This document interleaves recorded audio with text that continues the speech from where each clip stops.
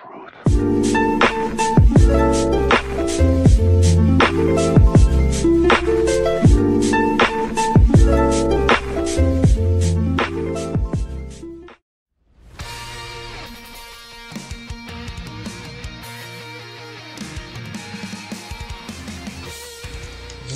what's up YouTube? It's your boy Sonar, or Caleb here today, and today I'm giving you my thoughts on Rogue One and Scarif DLC.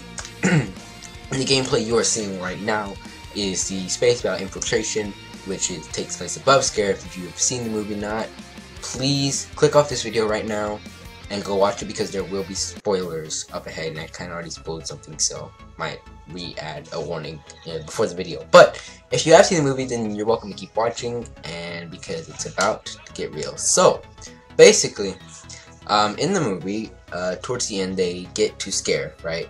So you have your characters, Jin and her little, I can't even remember, Captain Cassian something. I don't remember all their names. I'm kind of stupid like that, but I just don't.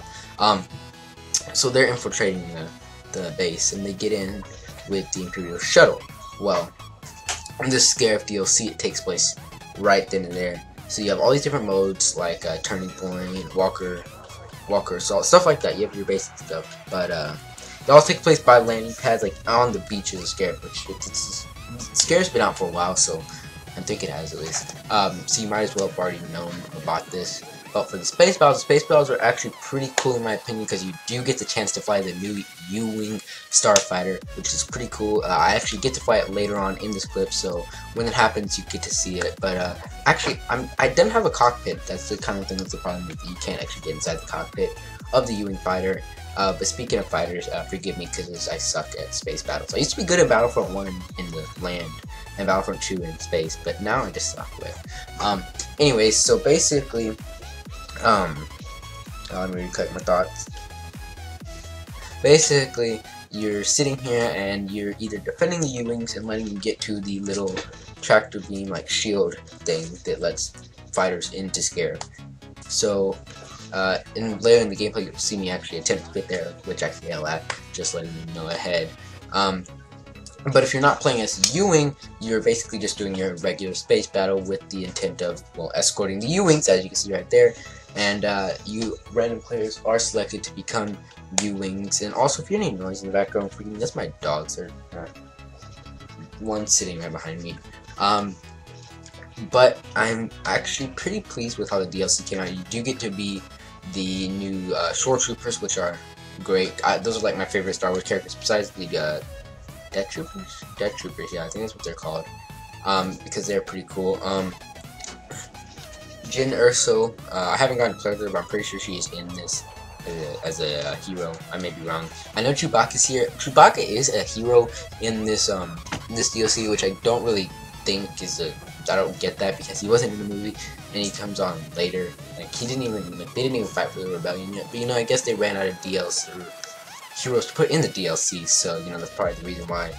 But I also want you guys to leave me feedback on how you think Rogue One and Scarif DLC is, if you have seen both or bought, you know, one of the two.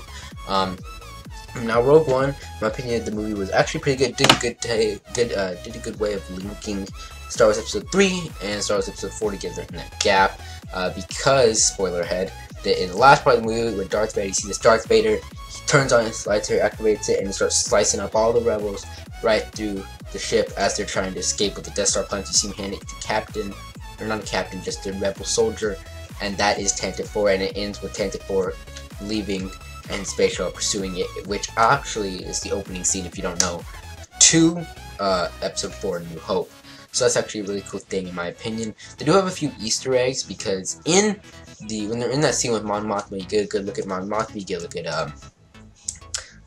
Bail Organa, but also they paid Captain Antilles, which if you don't know, that is also the captain of Tantive 4 in Episode 4, the one who gets choked.